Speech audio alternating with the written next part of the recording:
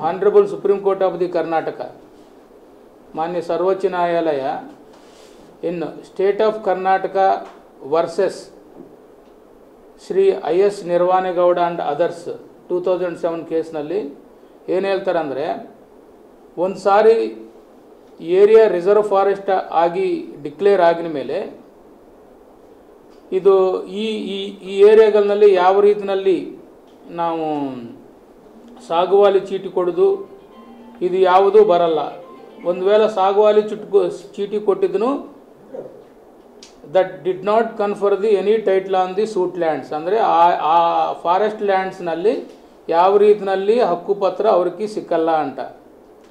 ಇದ್ರ ಜೊತೆಗೆ ಅವ್ರು ಏನು ಹೇಳಿದ್ರೆ revenue authorities R not A competent to deal with the property which was a part of the reserve forest. ಅಂದರೆ ಒಂದು ಸಾರಿ ನಮಗೆ ನೋಟಿಫಿಕೇಶನ್ ಆಗಿ 1910 ಆಗಿ ರಿಸರ್ವ್ ಫಾರೆಸ್ಟ್ ಆಗಿದ ಮೇಲೆ ರೆವೆನ್ಯೂ ಡಿಪಾರ್ಟ್ಮೆಂಟ್ ಅವರು ಮಧ್ಯದಲ್ಲಿ ಬಂದು ಅದರ ಮೇಲೆ ನಾವು ಸಾಗುವಾಲಿ ಚೀಟಿ ಕೊಡ್ತೀವಿ ಅಥವಾ ನಮಗೂ ಲ್ಯಾಂಡ್ ಗ್ರಾಂಟ್ ಕಮಿಟಿ ಇದೆ ಇನ್ನೊಂದಿದೆಯಾ ಅಂತ ಯಾವುದನ್ನು ಮಾಡಲಿಕ್ಕೂ ಅದು ಕಾನೂನಿನಲ್ಲಿ ಅವಕಾಶ ಇಲ್ಲ. ಬಿ ಎವಿಕ್ಟೆಡ್ ಅಂದರೆ ಅವರು ಕೂತ್ಕೊಂಡಿದ್ದನು ಅವ್ರನ್ನ ಎಲ್ಲೋ ಮಾಡಲಿಕ್ಕಿಲ್ಲ, ಅವರೆಲ್ಲರನ್ನೂ ಎವಿಕ್ಟ್ ಮಾಡಲೇಬೇಕು ಅಂತ ಆವಾಗ ಸುಪ್ರೀಂ ಕೋರ್ಟ್ ಹೇಳಿದೆ. ಇದೇ ಇನ್ನೊಂದು ಜಡ್ಜ್ಮೆಂಟ್ನಲ್ಲಿ ಮಾನ್ಯ high court of the Karnataka in writ petition number 480030 to 48041 ವರೆಗೆ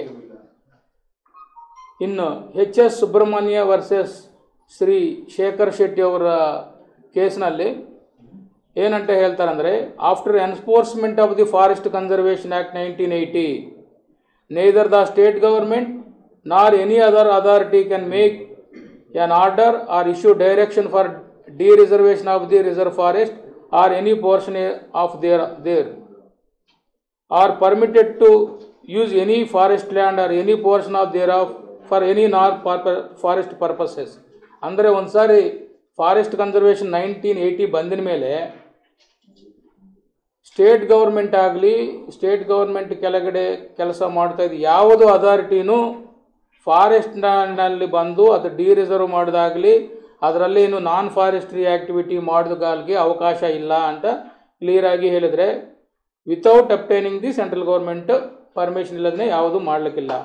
ಇದೇ ನಮ್ಮ ಶ್ರೀನಿವಾಸಪುರಕ್ಕೆ ಸಂಬಂಧಪಟ್ಟ high court of the Karnataka writ petition number 12966 2014 in Srinivaspur state ಫಾರೆಸ್ಟ್ನಲ್ಲಿ ಹೇಳ್ತಾರೆ between the KM Nagaraj and state of Karnataka and others in Honorable Court 17th April 2003 recently directed that liberty is reserved to the forest department to conduct the survey to demarcate the approximate area of the 4060 acres was notified in the Srinivasapura State Forest under notification dated 26/7/1910. ಅಂದರೆ 1910ನಲ್ಲಿ ಏನು 4060 ಎಕರೆ Srinivaspur state ಫಾರೆಸ್ಟ್ನಲ್ಲಿದೆಯೋ ಆ state ಫಾರೆಸ್ಟ್ನಲ್ಲಿ ಕಾನೂನು ಪ್ರಕಾರ survey ಮಾಡಿಕೊಂಡು ಅದರಲ್ಲಿ ಅವರು ಬರ್ತಾರೆ ಅಂದರೆ ಅವ್ರನ್ನ ಎವಿಕ್ಟ್ ಮಾಡಿ ಅಂತ ಹೇಳಿದರು. ನಾವು ಚಿಂತಕುಂಟೆ ಮತ್ತು ಬೇರೆ ಏರಿಯಾಸು ಮತ್ತು ನಾವು ಈ ಎಲ್ಲ ಏರಿಯಾಸ್ನಲ್ಲಿ ಮಾಡೋದು ಈ ಜಡ್ಜ್ಮೆಂಟ್ ಪ್ರಕಾರನೂ ಮಾಡಿದ್ದೇವೆ. If any such survey is found that there have been a encroachment it would be open for the forest department to initiate appropriate against such encroachers. ಇದು ಶ್ರೀನಿವಾಸಪುರ ಸ್ಟೇಟ್ ಫಾರೆಸ್ಟ್ಗೆ ಸಂಬಂಧಪಟ್ಟ. ಆದ್ದರಿಂದ ನಾವು ಎಲ್ಲ ಡ್ಯೂ ಪ್ರಾಸೆಸ್ ಮಾಡಿದ್ವಿ. ಇದಾಗಿನ ಮೇಲೆ ಎಲ್ಲ ಜಡ್ಜ್ಮೆಂಟ್ಗಳು ಬಂದಿನ ಮೇಲೆ ನಾವು ಅವ್ರಿಗೆ 64A ಪ್ರೊಸೀಡಿಂಗ್ಸ್ ಅಂತ ಇರ್ತದೆ ನಮ್ಮ ಕರ್ನಾಟಕ ಫಾರೆಸ್ಟ್ ಆ್ಯಕ್ಟ್ ಪ್ರಕಾರ. ಈ ಯಾರ್ಯಾರು ಒತ್ತುವರಿ ಮಾಡ್ಕೊಂಡಿದ್ರು ಸುಮಾರು 5 ಎಕರೆದಿಂದ 65 ಎಕರೆವರೆಗೆ ಭೂ ಕಳ್ಳತನ ಏನಾಗಿದೆಯೋ, ಯಾಕಂದರೆ ಸುಳ್ಳು ದಾಖಲಾತಿಗಳು ಸೃಷ್ಟಿ ಮಾಡಿಕೊಂಡಿದ್ರ ಕಾರಣ ನಾನು ಭೂ ಕಳ್ಳತನ ಅಂತ ಹೇಳ್ತಾ ಇದ್ದೀನಿ. ಯಾಕಂದರೆ ಇಲ್ಲಿ ಸಾಕಷ್ಟು ಫ್ರಾಡು ಇದರೆಲ್ಲ ಆಗಿದೆ. ಇದರಿಂದ ತಮ್ಮೆಲ್ಲರಿಗೂ ಗೊತ್ತಿದೆ ಲೋಕಾಯುಕ್ತ ಎಲ್ಲರ ಮೇಲೆ ಲೋಕಾಯುಕ್ತ ಕೇಸ್ ಆಗಿದೆ. ಮತ್ತು ಶ್ರೀನಿವಾಸಪುರ ಪೊಲೀಸ್ ಸ್ಟೇಷನ್ನಲ್ಲಿ ಇನ್ನೂ ಇದರ ಮೇಲೆ ಇವ್ರ ಮೇಲೆ FIR ಆಗಿ ಅದರೆಲ್ಲ ಜೈಲಿಗೆ ಹೋಗಿದ್ದನ್ನು ತಾವೆಲ್ಲರೂ ನೋಡಿದರೆ. ಆದ್ದರಿಂದ ಕಾನೂನುಬದ್ಧವಾಗಿ ನಾವು ಈ ಶ್ರೀನಿವಾಸಪುರನಲ್ಲಿ ನಾವು ಫಾರೆಸ್ಟ್ ಡಿಪಾರ್ಟ್ಮೆಂಟ್ ಅವರು ಏನು ಆಪರೇಷನ್ ಮಾಡ್ತಾಯಿದ್ದೋ ಇದು 100% ಕಾನೂನುಬದ್ಧವಾದ ಕೆಲಸ. ನಮಗೆ ಸಾಗುವಳಿ ಚೀಟಿ ಇದೆ, ನಮಗೆ ಗ್ರಾಂಟ್ ಇದೆ ಅಂತ ಯಾರೂ ಹೇಳಲಿಕ್ಕಿಲ್ಲ. ಕಾನೂನಿನಲ್ಲಿ ಅದಕ್ಕೆ ಅವಕಾಶನೇ ಇಲ್ಲ. ಯಾಕಂದರೆ ಒಂದು ಸಾರಿ ಅರಣ್ಯ ಆಗಿನ ಮೇಲೆ ಅದನ್ನು ಪ್ರೊಟೆಕ್ಟ್ ಮಾಡಿದ ಬಾಧ್ಯತೆ ಎಲ್ಲರ ಮೇಲೆ ಇದೆ. ಸೊ ಆದ್ದರಿಂದ ಈ ಶ್ರೀನಿವಾಸಪುರ ಸ್ಟೇಟ್ ಫಾರೆಸ್ಟ್ನಲ್ಲಿ ನಾವು ಎಂಕ್ರೋಚ್ಮೆಂಟ್ ಎವಿಕ್ಷನ್ ನಾವೇನೇ ಇಟ್ಕೊಂಡಿದ್ವೋ ಅದರಲ್ಲಿ ಅರಣ್ಯ ಇಲಾಖೆನಲ್ಲಿದ್ದ ಅರಣ್ಯ ಜಮೀನನ್ನು ಉಳಿಸೋದು ನನ್ನ ಮೊದಲ ಆದ್ಯ ಕರ್ತವ್ಯ ಆ್ಯಸ್ ಎ DCF. ಆದ್ದರಿಂದ ನಾವು ಇದೆಲ್ಲ ಮಾಡ್ತಾಯಿದ್ವಿ. ಈಗ ಅರಣ್ಯ ಇದ್ದು ಅಂದರೆ ನಾವೆಲ್ಲ ಬದುಕಲಿಕ್ಕೆ ಸಾಧ್ಯ, ತಮ್ಮೆಲ್ಲರಿಗೂ ಗೊತ್ತಿದೆ. ಈಗ ಕೆಲವರು ಏನು ಹೇಳ್ತಾರೆ ಅಂದರೆ ಒಬ್ಬರು ರೈತ ಕೋಸು ಹೋಗಿದೆ, ಇನ್ನೊಬ್ಬರಿಗೆ ಮಾವಿನ ಗಿಡ ಹೋಗಿದೆ. ಅದಲ್ಲ. ಯಾಕಂದರೆ ನಮ್ಮದು ಸಮಾಜ ಮುಖ್ಯ. ಸಮಾಜದ್ದು ಕಮ್ಯುನಿಟಿ ಮತ್ತು ಒಂದು ಸಮಾಜ ಗೋಲ್ಸ್ ಫುಲ್ಫಿಲ್ ಆಗಿನ ಮೇಲೆ ಇಂಡಿವಿಜುವಲ್ ಗೋಲ್ ಇರ್ತದೆ. ಆದ್ದರಿಂದ ಈ ಆಕ್ಸಿಜನ್ನು ಎಲ್ಲರಿಗೂ ಬೇಕಾಗಿದೆ. ಪ್ರಾಣಿ ಪಕ್ಷಿಗಳು ಪ್ರೊಟೆಕ್ಷನ್ ಮಾಡೋದು ಆದ್ಯ ಕರ್ತವ್ಯ ನಮ್ಮೆಲ್ಲದರೂ ಆಗಿದೆ.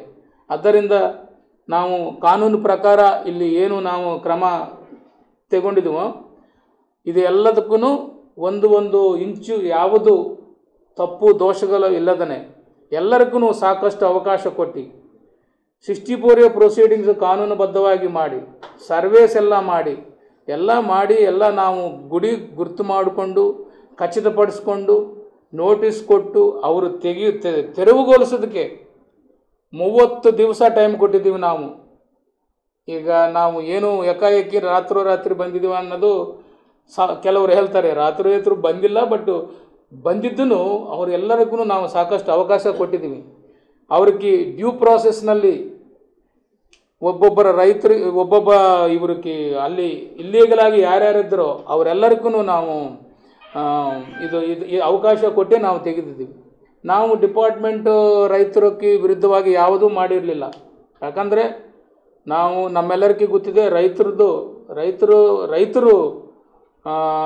ಇದ್ದೂ ನಾವೆಲ್ಲ ಇದ್ದೀವಿ. ಯಾಕಂದರೆ ಅವರೇ ಎಲ್ಲ ನಮಗೂ ಊಟ ಎಲ್ಲ ಕೊಟ್ಟಿದ್ದವರು. ಬಟ್ ಇಲ್ಲಿ ಆಗುದ್ದು ನಿಜವಾಗಲೂ ಅಲ್ಲಿ ಕಳ್ಳತನ ಮಾಡಿದವರು ರೈತರು ಅಲ್ಲ.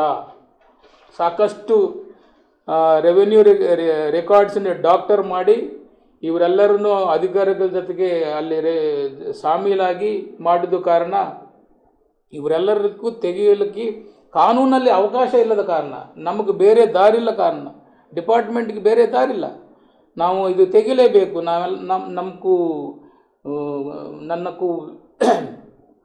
ಸ್ಯಾಲರಿ ಕೊಟ್ಟಿದ್ದೇ ನಾನು ಅರಣ್ಯನ ರಕ್ಷಣೆ ಮಾಡ್ಲಿಕ್ಕೋಸ್ಕರ. ಅಂದರೆ ನಮಗೆ ಬೇರೆ ದಾರಿ ಇಲ್ಲದೇ ನಾವು ಮಾಡ್ತಾಯಿದ್ದು ಕಾರ್ಯಕ್ರಮ. ಮತ್ತು ಈ ಕಾರ್ಯಕ್ರಮದಿಂದ ಸಾಕಷ್ಟು ಪ್ರಕೃತಿ ಪ್ರಾಣಿಗಳಿಗೂ ಅನುಕೂಲವಾಗ್ತದೆ. ಮತ್ತು ಈ ಅರಣ್ಯದನ್ನು ನಾವು ಒಳ್ಳೆಯ ರೀತಿಯಲ್ಲಿ ಬೆಳೆಸ್ತೀವಿ ಅಂತ ಹೇಳಲಿಕ್ಕೂ ನಾನು ಇಚ್ಛೆ ಪಡ್ತೀನಿ. ಆದ್ದರಿಂದ ನಮ್ಮ ಶ್ರೀನಿವಾಸಪುರ ತಾಲೂಕಿನಲ್ಲಿ ಈ ಒತ್ತುವರಿ ತೆರವುಗೊಳಿಸಲು ಕಾರ್ಯಕ್ರಮದಲ್ಲಿ ನಮಗೂ ಎಲ್ಲ ಸಹಕಾರ ಕೊಟ್ಟಿದ್ದ ಎಲ್ಲ ನಮ್ಮ ಫ್ರೆಂಡ್ಸ್, ನಮ್ಮ ಫಾರೆಸ್ಟ್ ಡಿಪಾರ್ಟ್ಮೆಂಟ್ ಸಿಬ್ಬಂದಿಗೆ ಮತ್ತು ಪೊಲೀಸ್ ಡಿಪಾರ್ಟ್ಮೆಂಟ್ ಸಿಬ್ಬಂದಿಗೆ ಮತ್ತು ರೆವಿನ್ಯೂ ಡಿಪಾರ್ಟ್ಮೆಂಟ್ ಸಿಬ್ಬಂದಿ, ನಾವು ಜಂಟೆ 3 ಡಿಪಾರ್ಟ್ಮೆಂಟು ಸೇರಿಕೊಂಡು ಅದಕ್ಕೆ ಒಂದು ಕಾನೂನುಬದ್ಧವಾಗಿ ಎಲ್ಲ ಮಹಜರ್ಸ್ ಮಾಡಿಕೊಂಡು ನಾವು ಈ ಕಾರ್ಯಕ್ರಮನ ಮುಂದುವರಿಸಿದ್ದೀವಿ. ಇಷ್ಟವರೆಗೆ ಸುಮಾರು 560 ಎಕರಷ್ಟು ಎಂಕ್ರೋಚ್ಮೆಂಟ್ ನಾವು ತೆಗೆದಿದ್ದೀವಿ. ಬಟ್ ಇದಕ್ಕೆ ಸಾಕಷ್ಟು ಇದು ಒಳ್ಳೆಯ ಒಂದು ಕಾರ್ಯಕ್ರಮ ಆಗಿದ್ದು ಕಾರಣ ಮೀಡಿಯಾ ಅವರೂ ಒಳ್ಳೆಯ ರೀತಿಯಲ್ಲಿ ಸಹಕಾರ ಕೊಟ್ಟಿದ್ದಾರೆ. ಇದರಲ್ಲದೇ ನನಗೂ ಸಾಕಷ್ಟು ಸಾರ್ವಜನಿಕರು ದಿಂದ ಹರ್ಷ ವ್ಯಕ್ತವಾಗಿದೆ. ಎಲ್ಲರೂ ಈ ರೀತಿಯಲ್ಲಿ ಕೆಲಸ ಎಷ್ಟೋ ವರ್ಷದಿಂದ ಆಗಬೇಕಾಗಿದೆ, ಈಗ ಆಗಿದೆ ಅಂತ ಎಲ್ಲರೂ ಸಂತತದಿಂದ ಇದ್ದಾರೆ. ಅದೊಂದು.